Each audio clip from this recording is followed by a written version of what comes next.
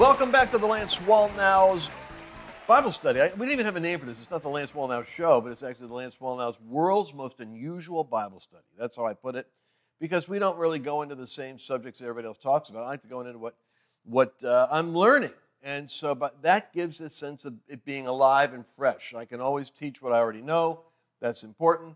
These broadcasts, I like to teach on what God is saying that's in the Word. So it has a kind of a prophetic relevance to it. We're going to continue on from last week with our teacher, Perry Gaspard. Perry, you were talking about the year 5783. We're coming to Rosh Hashanah. This is very exciting. We have a very prophetic audience. And he's talking about the significance of that three, the Gimel, the rising camel. What does that mean? But now, my wife, as she walked through the studio, brought a holy disruption to my plans for the second broadcast. She said, what about his wife? Because my wife's thinking about the wife. So now Wanda Gaspard is now joining us. Wanda, welcome to the Bible study. Thank you. The most unusual Bible study. Thank you, Annabelle. And thanks to Annabelle, who left, I suspect. She's around. Yeah, okay, she's around somewhere. All right, so God lives in the place of eternity. And for time periods, that's past, present, and future. And somehow, if we're seated with Him in heavenly places, then we have access to that limitless perspective of something past that's present, something present that's future. So in a sense, we can detach ourselves from anxiety because there are certain things that are already settled in heaven. And for us, it's more discerning what the Father's doing than trying to arm wrestle something into manifestation. But I want to know more about the Gimel, because we're in the 5783. 3 is the year where it's being inaugurated in September 25th, 26th with Rosh Hashanah. What else does that look like, Perry? Well, I went on a study of studying the letter Gimel and looked at all the places, the words used in the Bible that begins with the Gimel. And then sometimes the Gimel is a important part of the word. And so I laid all this out for the last, month or 6 weeks now, and then prayed over which ones are prophetic for now. Okay. Versus what is just true and, for years, this is just a truth of God. So I was praying many, many hours over these and which ones to bring forth. And one of the things that is beginning with the Gimel is the word Galah, which means to reveal or to uncover. This is the year things are going to be revealed or uncovered. If we have time, I'll talk about that later, but this is what God does. He will not do anything on the earth, but that He Galah opens it and uncovers it to the prophets. So we're entering into a prophetic timeline of the last days. And I've been telling the people in our Zoom church is that every single one of you need to learn how to be prophetic and to see the visions and hear the leading and the promptings and to be open to angelic manifestations and portals being open, because every one of us are given a garden, a family, a circle of influence, a job, a region, a nation, however far your authority reaches. And you need a prophetic direction, or else you're going to get skewed. You're going to get out of boundaries. You're going to get messed up. Well, we also left off talking last time about the word Gamal, Gimul. They're all sounding the same. They're all with the Gimel and the Mem and the Lamed with different other letters in between. And I told you that it was a double-sided word. On one hand, it means to be blessed and rewarded, Gimul, and God is rewarding His children. Psalms 103, verse 2, forget not all His Gimul, His benefits, who blesses you, who heals you, who fills your mouth with tav, the goodness of the Lord. But it also means punishment, same word, punishment, and vengeance towards His adversaries. Isaiah 59 talks about a time that they lived in the time of Isaiah. They lived in the time of Jesus. And then many times, this is the key bar, what was past is present, is future, and we're living in it now, certainly, when judgment is turned away backward, and justice standeth afar off, and truth is fallen in the street, and equity cannot enter. And where is this in the Bible? Isaiah 59, 14. Now here's verse 15. Yea, truth falleth, and he that departs from evil maketh himself a prey. That certainly describes what we're walking in now, isn't it, Lance? Yeah. And the Lord saw it, and it displeased him that there was no judgment, there was no retribution, no fair play, no completion to this. So he saw that there was no man and wondered that there was no intercessor. Mapagia comes from the root word paga, which is pay, gimel, ayin. So here we are with the pay, 80, Gimel, the year 83, and add to that the fountain, the word ayin. He said he wondered that there was no man that could intercede and take care of this inequity that's going in the world, where good is called evil and evil is called good. And people that are righteous are called fascists and anarchists. Man cannot fix this. So God fixed it himself. His own arm brought salvation. His own righteousness sustained him. He put on righteousness as a breastplate, a helmet of salvation, garments of vengeance, and then when the enemy comes in like a flood, the Spirit of the Lord will rise up a standard. All of that is in what I'm fixing to tell you now in verse 18. In this time, and I believe this is specific to the year 5783, we're going to begin to see, verse 18, according to their deeds is the Hebrew gemulah, their dealings, how they have dealt with man, how they have been in their job, whether it's politics or it's business, a CEO, how they've been in as a marriage, as a husband or wife. According to your deeds, accordingly he will repay them, is the Hebrew word shalom, not shalom, but shalom, which literally means to make restitution, to compensate, to complete, to finish, to bring to an end, to make whole or good.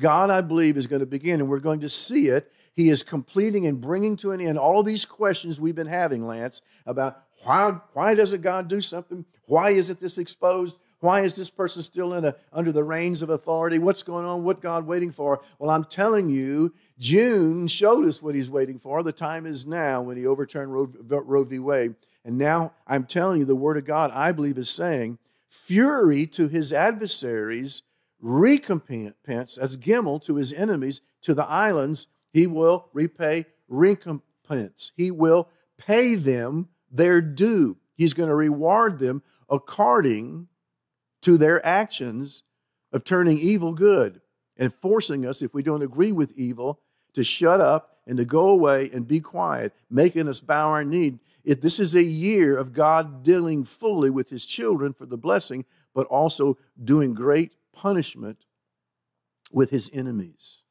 When I was reading this, the Spirit began to say to me that lawsuits are going to be settled in this year, in the 5783 year that goes from 2022 in a few days through 2023, especially 2023. Lawsuits are going to be settled. Investigations are finally going to yield prosecutions, and that people will begin to pay for what they have done.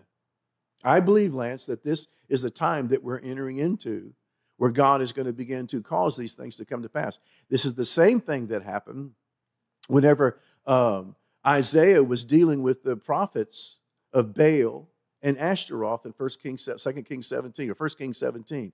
I'm looking for it in my notes. I got so many notes. I'm skipping around. So he called the 450 prophets of Baal, and he called the 400 prophets of the grove, the Asherah, the Ashtaroth. That was the sexual demon that had the male prostitutes and the women prostitutes that could turn men into women and women into men. That, the whole woke sexual confusion. What's your pronoun of the day? You can go here, there, and change it. That spirit is in America today. Well, Elijah, the prophet, had to deal with that, and when he dealt with it in a way that the prophets were so frustrated and so beside themselves. Listen to this, because I believe this is indicative of this next year. The powers of darkness they were depending on to keep them in power and to have their influence and their sway, the demonic soul ties over people, wasn't working. For half a day, they're sitting there and they're doing the same thing they've always done, and it wasn't working, and they're saying why. And they were so frustrated, Elijah literally began to make fun of them, that they jumped on top of their altar, and the Bible says they began to cut themselves with knives and swords. They began to cut themselves and one another. I'm believing that this next 12-month cycle, the beginning of this new Shemitah, that we're going to begin to see the people that have been controlled more than others by the kingdom of darkness, and it's going to be exposed how the sausage has been made all along. And once they lose their power and their strength, they're going to turn on one another and be exposed for the portals to the realm of darkness that we know they've let been. me, something, Wanda, that you and I were kind of like, we didn't even fully talk about it, but I can tell you, you get it. I think that when we hear words like this, and it speaks like this, remember, once again, for the audience, this is 5783. Perry has taken the word Gimel, and he's extrapolating after praying over that, the verses where that word Gimel is, to see which ones apply to this season. And these are specifically things that are that are pertinent to this season. Even in Isaiah, ironically, he will recompense his enemies. The coastlands will he fully repay. That's an interesting. Ironically, it is in America. It's the coastal elites, as they're called. Right. It's the L.A., Washington, New York corridors that are manipulating the American game right now, financially and media-wise, with politics. But but we should temper our expectations, because everything doesn't get settled within 12 months. Well, how do we work out the meaning of these words, Wanda, so that we can expect something, but not unrealistically look at the year? Well, the way I see it is these are phases. It's not black and white. Oh, today we're this and tomorrow we're this. It's a gradual phase that we move into. It's a season, if you will. But it goes back to the whole Kibar time thing. We were saying just last Sunday, I felt compelled to really pay attention to how often I'm using time words and confining myself by the Give me an vocabulary. example of that. What do you mean by that? Oh, I don't have time for this, or Okay. I'm running late for that. It doesn't, I'm not talking about being squirrely. If you give your word, you're going to be at an appointment at 2 o'clock, obviously be there. But it's limiting yourself to time as you think you've got it. And it Correct. puts pressure on you and agitation, anxiety, and worry. Right. It creates a state that you really can't flow in the spirit when you're agitated or you have anxiety. It's interesting, in the first segment, you mentioned anxiety. I think often it's that time constraint that creates the anxiety for us. Oh, totally. The illusion of. Correct. When you're waiting, when you're standing in the wings and you're waiting to go out, I can't tell you how many times I had no idea what I was going to say. I'd done my due diligence, I had prayed, I had studied, I had pages of notes, but I couldn't put it together. So, but that I got to be out there at 11 a.m. Time. But as soon as I stepped out, all of that left. And the moment I stepped into his presence, into eternity, in the physical world, all of that worry and anxiety was gone in a flash, and the peace of God overtakes you, and you open your mouth, and the Lord just begins to talk through your mouth. Right. So somewhere in the late part of 2019, I really got impressed. You know, it kind of goes back to some of my roots in the Word and Faith movement, to watch what you say. Be careful of your speech. But it was really an urgency. Pay attention. And it was interesting because it was that decade of pay. So it was no coincidence. But when we started recently talking about Kibar and time, I realized that I'm getting even more granular in my speech, being even more careful, to choose my words carefully, because we create the world and space around us by what comes out of our mouth. I mean, most of the problems we deal with, if we're really honest, it's some result of some stupid thing we said, 5 minutes ago or 5 days ago. That's the reality. I mean, certainly there is the demonic part of the world, but why? We yield to it. I mean, we either agree with God or that other part of the spirit realm. But getting back to your original question, you were talking about, we enter phases. And I equally got discouraged by a lot of things that were presented very black and white in the last few years. Right. And there was a temptation to become very discouraged. We stopped listening to certain people because I just wanted, their words just fell to the ground. Rah. But it doesn't mean what they were saying wasn't true or accurate. It meant it's a phase, it's a season, and I think it's just, You might even say it's like doors that are being opened up in the spirit realm. Things we're now being given access to that maybe we didn't previously have access to. Therefore, we're going to have the benefit of these open doors in the spirit. And gradually things take place. You use the example of families getting born again, and a lot of words saying this is when your family's coming in. Well, and to be clear, so we're talking about, the 5781, 5782, 5783. Exactly. And every year, Chuck Pierce and Bob Jones used to do this before Chuck too. And I got into this by accident because Chuck could not make it to a Rosh Hashanah Jerusalem conference. The year, and I was already stressed out. It was 2016, and it was the year of the election. And so I remember that I was flying out of Jerusalem. I got a call from Dave Hess saying, Lance, I need a favor from you. Before you go, will you do one more meeting? And I was like spent. I did 5 days of meetings. The Trump stuff was wearing me out. And I said, well, when is it? He goes, it's the evening meeting. It's going to be a lot of expectation. We got the biggest crowd, and Chuck can't make it.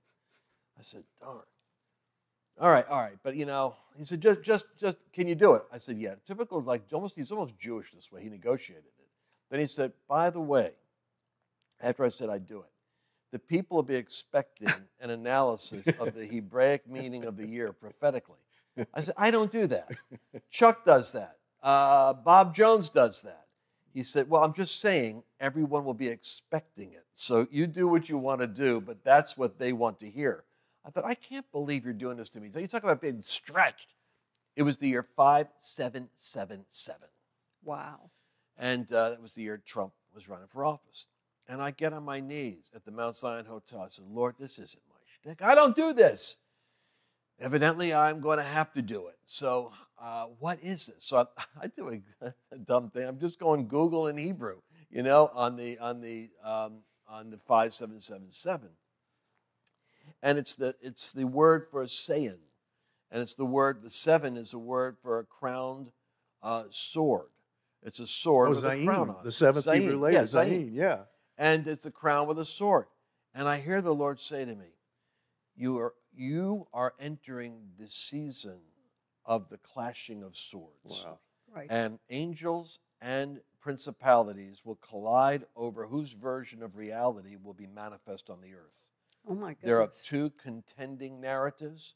One is true, one is false, and the false will seek to become true, and the true must displace the false. And I knew right then, I knew that Trump was going to be his whole mouth was half the battle. It's going to be the clashing of swords. So I gave that message, and ever since then, I've respected let me interrupt you. All you did was look at one of the 22 Hebrew letters, and this wealth of revelation, this prophetic revelation, just exploded inside of your heart. One of those living letters. She actually had a vision about the letters and how alive they are. I don't know if you want to tell it. Well, I mean, I want to hear that, but you just made me think of something, so I want to say it before I forget. Lou Engle and I meet. He says, he didn't even know what I'd done. He said, my son heard the Lord speak to him, and he told him that this next season we're entering is going to be the season, he's hunching back and forth, the season of the clashing of swords. He heard him in the spirit, and I thought, the same language I heard in Jerusalem, the season of the clashing of swords, a battle of utterance with pay being the mouth. So, but these numbers, and these Hebrew idioms are alive. Now, Wanda, you know that they're alive because you had a vision. Well, I mean, it's pretty simple. I just, in the night, in my sleep, I happened to sleep with the mask, and I started seeing the letters in front of me move and dance and sway. Sounds kind of odd. I actually touched my face because I'm like, how am I seeing this? But I had my mask on with my eyes open, and yet I could see them. The point is, I wasn't looking at the curtains being moved by the fan. I have a blackout mask, and yet I could see Hebrew letters dancing in front of me. Wow. And I just had a sense that they carry revelation, that they're alive, just what Perry's saying. I mean, I'm not suggesting everybody start bowing down to the Hebrew letters and worshiping them. No, but it's funny you say that, because if you look at the cover of the last book I wrote, we knew that these books in particular are going to be speaking to us. There'll be books that are open for certain seasons. That's right. It's the Cyrus books. It's the books that would be the post-exile. It's when Cyrus says, go back and rebuild. It's when you get your temple rebuilt, which is the church getting rebuilt. It's when your walls and your gates are getting reoccupied, which is this whole retribution, is about God dealing with our enemies that have decimated our walls and our gates. And it's about Esther. It's also organized political persecution, as well as it's about Malachi, Haggai, and Ezra, and then Zechariah. Those are the books of the exile, of coming back and rebuilding the land.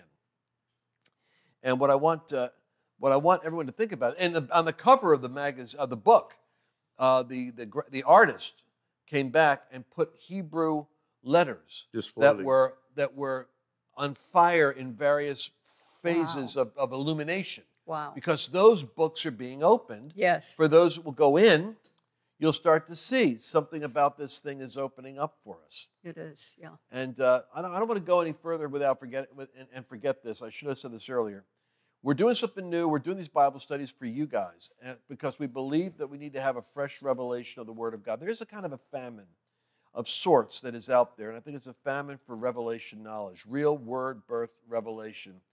And there's a contest for that real birth of the Spirit happening in the words that God wants to speak to us. And so you want to go to lancewallnau.com/partner. You can partner with us because our whole program, News and Bible, is about discerning the world that's happening right now through the filter of what God says in the Scripture and accurately, prophetically discerning what is happening now based upon the Scriptures that God has given us. And I believe that we've done a faithful job of doing that. We were able to track what would happen in this election challenge that took place, and we predicted that there would be a blackout, a news blackout. The ballots would be the issue. I predicted 3 out of 5 of the states where there was going to be ballot harvesting. And we're in that warfare right now. We call it God's chaos president because the chaos is over.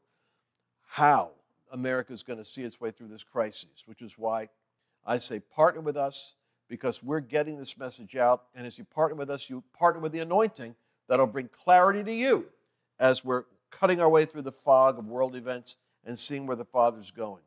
So, Perry, you're saying that we're in a period where we're coming in a couple, it might be 2 weeks. We're going to be at the Rosh Hashanah. There'll be a new era inaugurated. I quoted from Haggai chapter 2, like verse, 18? 2:18, which says that on the 9th month, on the 24th day, I will begin to reverse the situation. And that was a literal word to the Jews then, be a different 9th month than ours, but the Lord seems to be speaking that 9th month, 24th day, because you're right there in Rosh Hashanah, 25th day. And you think that there's going to be a gimel or a rising camel. Once again, what does the rising camel symbolize in its most important essence for our audience? Well, if you look at a chart of the Hebrew letters, there's Aleph, Bet, Gimel, Daleth, which means door, and then Hey, which is revelation. And they're all facing the same direction. And so the Gimel, the rising camel, which is loaded with the blessings and the covenant of God, and it enables you to go places you can go on your own. The transition, you're going to be stepping into things you've never walked in before, but you're headed towards the Daleth, which is the door. Whoa. You're headed towards, and the other side and of the beyond door the door is revelation. is I don't understand. What do you mean the door? You're headed for the door. What does that mean? Why? Exactly. Exactly.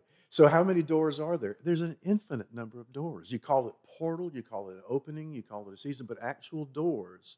Well, Jacob's door. Wait, but I just want to clarify. Are you saying that the number 3, 4, and 5 is going to be like camel and then door? Or is that what you're talking about? Gimel, I just want to make sure I'm clear in my head what we're talking about. Gimel, Daleth, Hey. Oh, wow. The 4th letter is Daleth, and the symbol for Daleth is door. The 5th letter is Hey, and that's revelation. So he's saying we go from the camel through the door to Revelation. But isn't this always going to be those 9 numbers are always going to be in the tail end of the four digits, Well, right? Zayin is the 7th, so in 4 more years we'll be to the Zayin again. But in a sense, this is almost like that stairway, yes, a spiral stairway where it repeats itself over and over again. Kibar. And since we've opened our eyes, as the Lord's opened our eyes for the last 3 years, we see it literally every week. We see somewhere it's happening, the Word of God and our own personal lives. It's Kibar. God's got it taken care of. Kibar. So, Wanda, when you've heard Perry share this before, obviously, he breaks it out, and then you're there and you're interacting with him. I only got 1 minute, but what's the big takeaway for you that you want the audience to get on this revelation? Wow. Well, since you asked, I don't really have an answer. I mean, it's just so rich. I think about, you were in the first segment, I was sitting over there and you were talking about the camel. I believe it was the spirit. I really felt like, camels drink a lot of water. Average is about 30 gallons. They can drink up to 50 gallons. And it hit me because the water is the word, right? I believe we're stepping into a phase, a season, where we are going to be heavy with his word, meaning his knowledge, his wisdom. I love that. The whole thing that his word encompasses, we are going to be full of it, rich.